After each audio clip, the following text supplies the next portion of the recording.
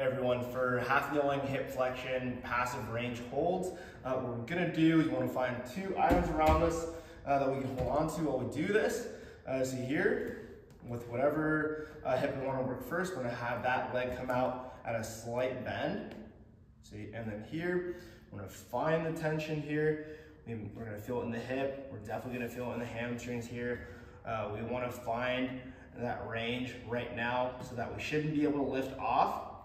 All right, so after this, right, I'm gonna hold on to the two boxes I have here, and what we're gonna do is we wanna keep this kind of joint angle, and what we're gonna do is we're gonna lift up, moving everything here like this, hold, hold, hold, and then down.